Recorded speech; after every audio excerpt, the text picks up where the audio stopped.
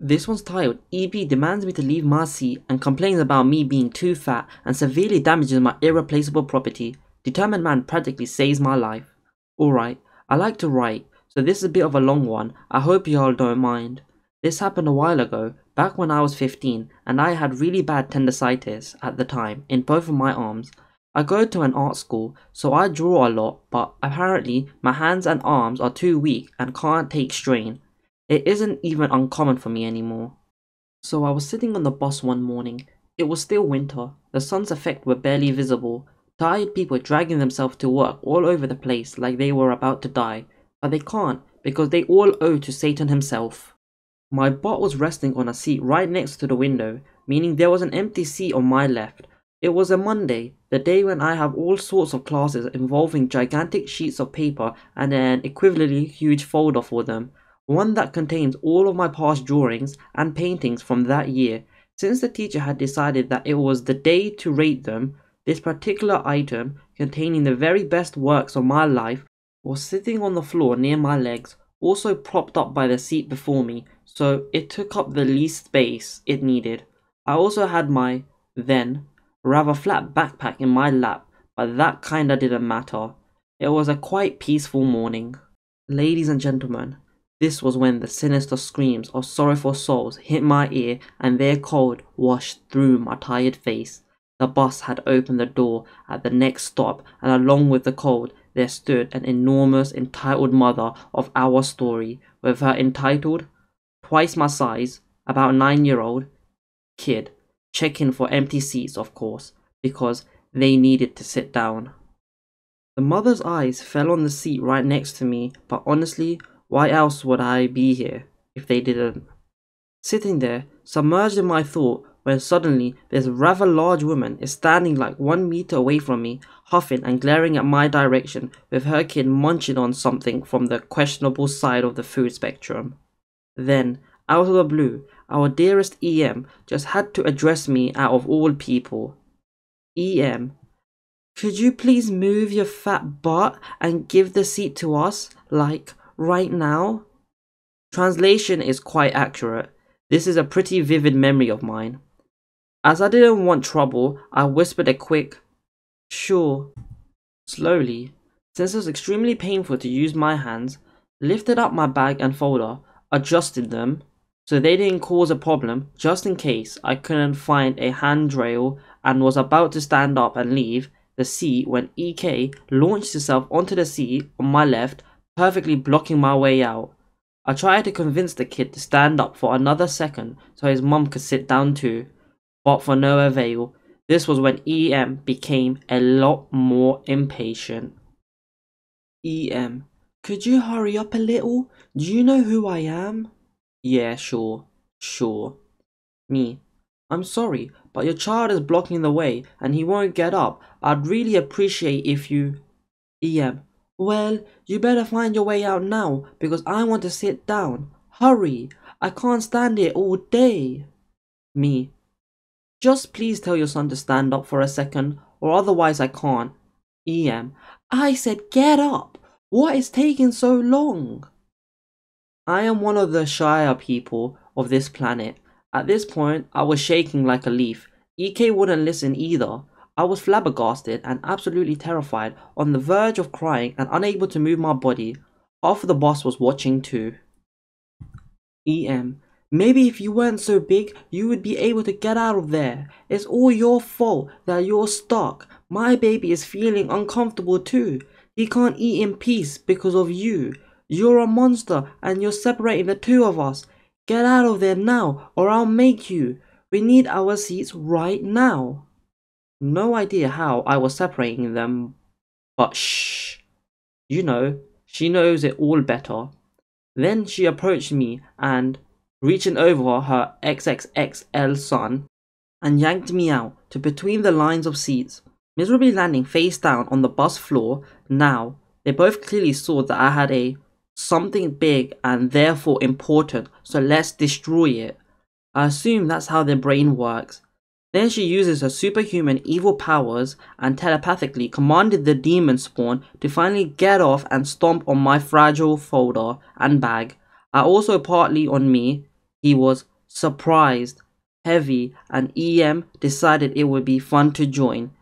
These inferior beta humans then continued to destroy me and my precious work in front of about 50 other people, and no one gave a poop. There was no way I could get up by myself. I felt like being stomped on by a herd of cattle.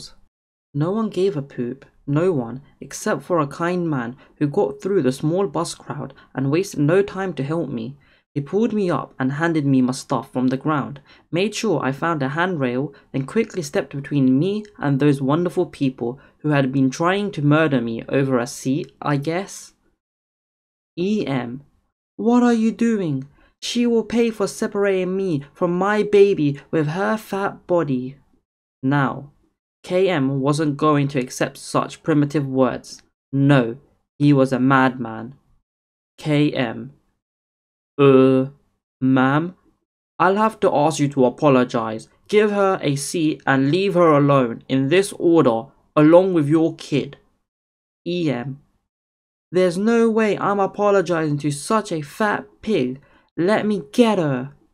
Was she insecure? Is this the reason people are calling other people things they aren't? KM.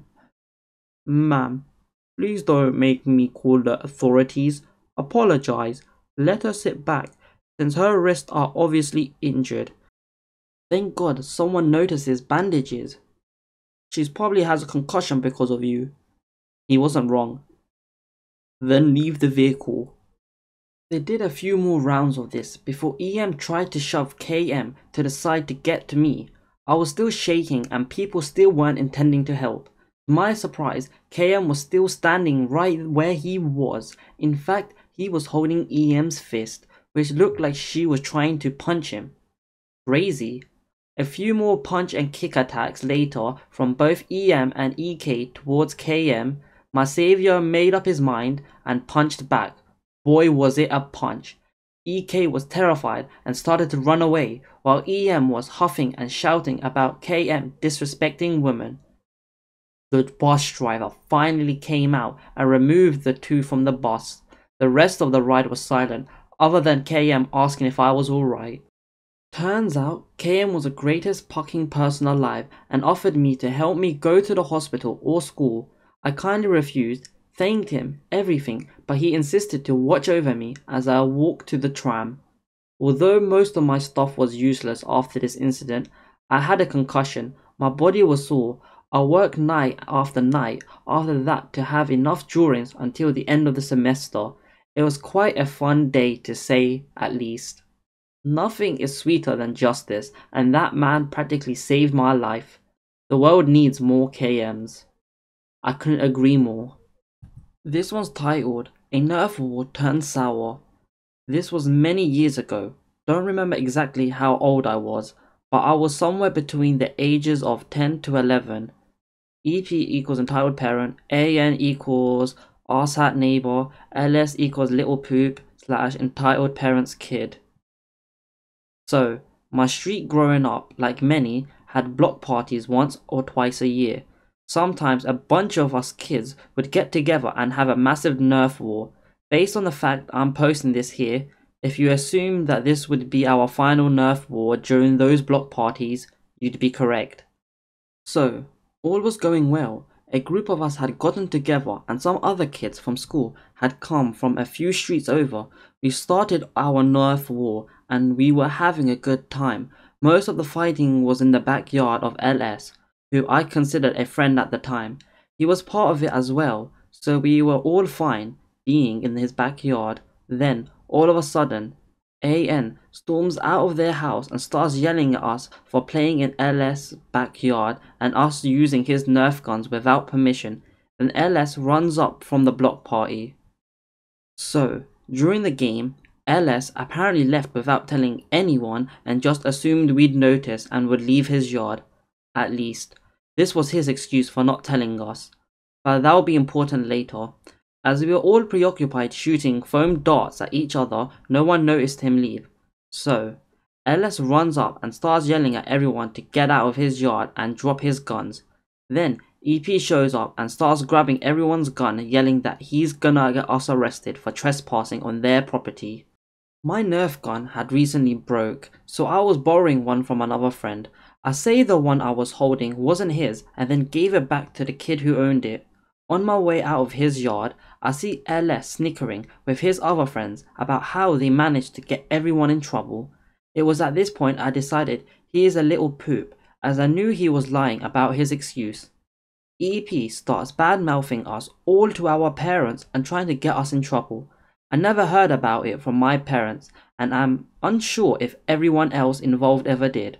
Nothing else ever came of the arrest threats, obviously, and I've avoided LS ever since. Edits. Clarifying some details about LS being a little poop. Addition. So, for those who are wondering why this ended our Nerf wars, LS owned just over half the guns we used every time, so when he decided to become a little poop, none of us wanted to play with him again.